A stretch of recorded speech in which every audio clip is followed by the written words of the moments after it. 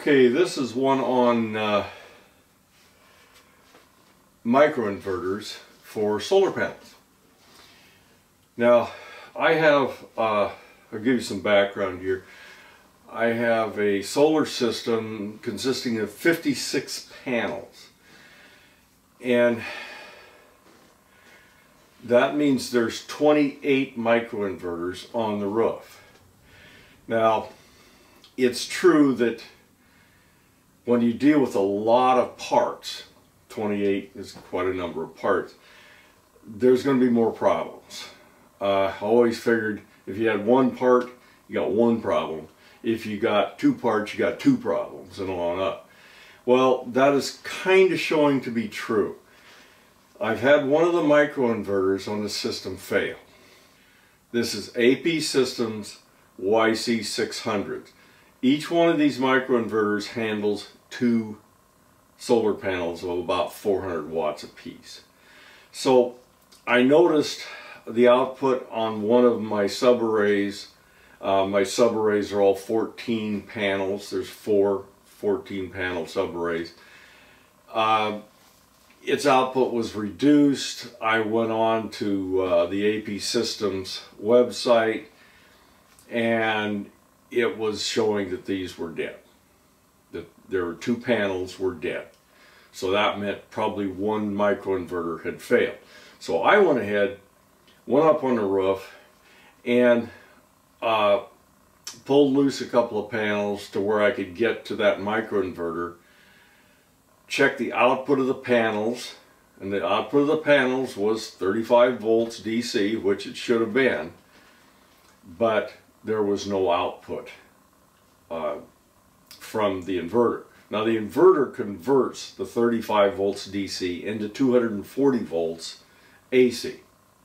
So there was no output coming from. So I went ahead and contacted the company. They sent me a replacement inverter. So these are not the easiest thing in the world to replace. Yeah, it's not a monster deal, but it's this old man is getting a little tougher. Anyway, so I wanted to kind of go over what it took to replace this thing.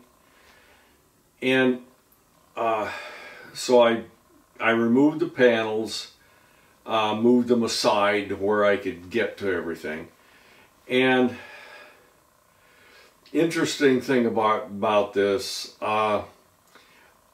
I started removing the wires. There's little clippy things that are used primarily for solar to clip the wires from the panels themselves to the inverter.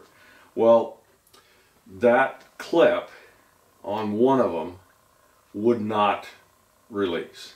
Now, it had released, you know, when I diagnosed the problem, it did fine, but I could not get it. Everything I tried, I could not get it.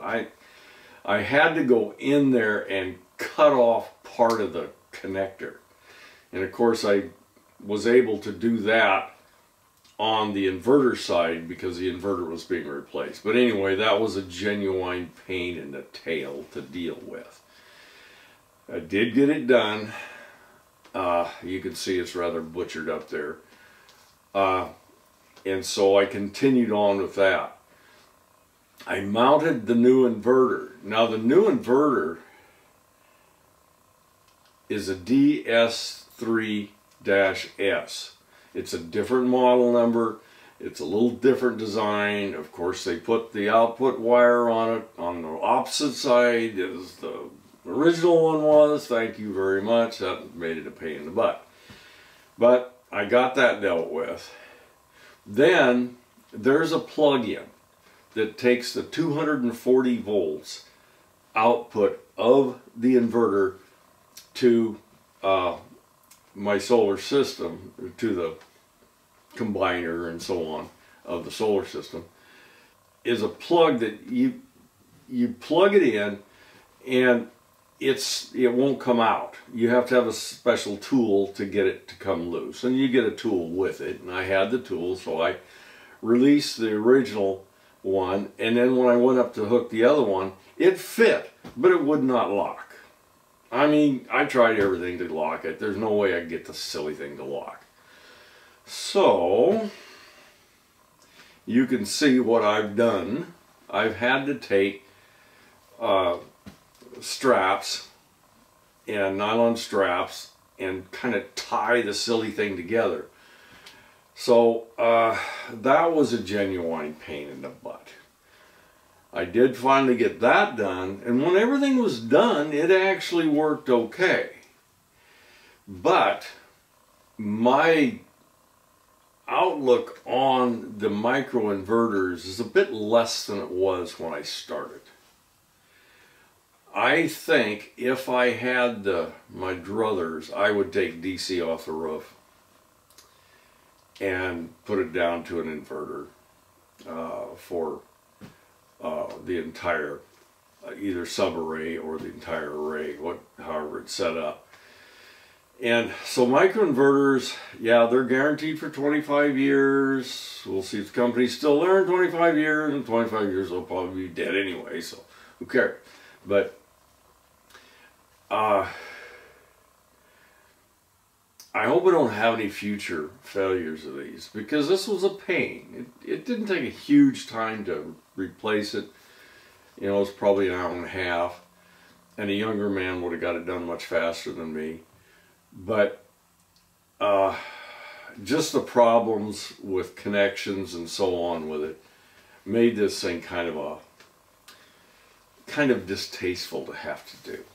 It should not have been that way. It should have worked normally.